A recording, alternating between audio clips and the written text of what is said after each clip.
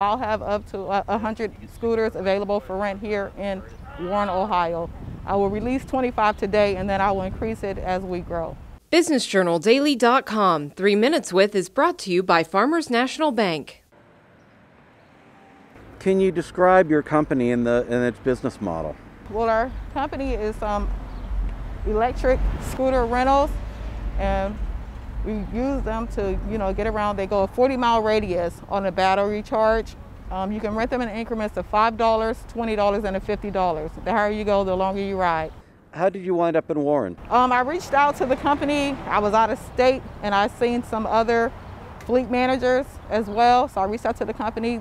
They responded back in a few months, and we started to launch here first, and then our goal is to expand to the Youngstown area as well. I'll have up to 100 scooters available for rent here in Warren, Ohio. I will release 25 today, and then I will increase it as we grow. Where in Warren are people going to be able to come there will and pick be. these I'll up? have them around here downtown. I'll have them around the park area, public areas that you're able to see them and rent them. So no private property. They'll always be on a public property. We're really excited to just see more electric mobility happening in the city. I firmly believe that Warren is the capital of the Voltage Valley, and it's really cool that we have these scooters here. They're really great for kind of last mile transportation. For me, being downtown and being able to get to the Sunrise or the Mocha House, or for people that are busing downtown and want to be able to go to their jobs that are not necessarily a close walk, but a good scooter ride. So we're excited to be able to be a part of that kind of last mile, and we're really excited that the City of Warren and Mayor and Mike Keyes were able to bring this opportunity here.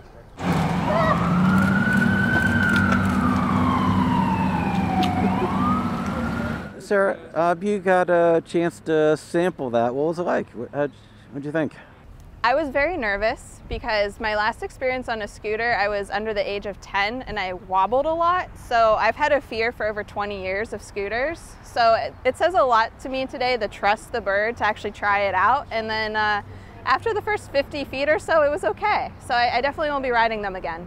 How do you think this concept's going to be accepted here in the Mahoning Valley? I think there will be great acceptance of this product. I think there's definitely a need, youth, people that just don't feel comfortable owning their own car can utilize these, just getting around town. I would love to use this around Packard Park.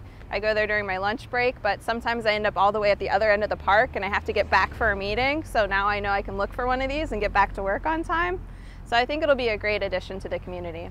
Do you have an estimated time frame for when you think you will launch in Youngstown, or is that basically you're just looking at how quickly it's accepted here in Warren? Depending on our success here, we'll expand out, because if we get everything up and running and everything's so successful, we want to even go farther than Youngstown.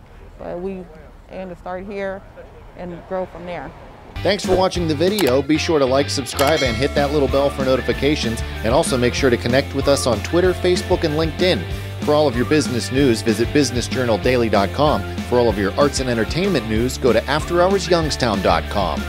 BusinessJournalDaily.com 3 Minutes With is brought to you by Farmers National Bank. I like a bank that's a pillar in my community. I like a bank so cutting edge, they have a lab branch. We are so alike. Well, we do both bank at Farmers National Bank. Farmers. Stand strong.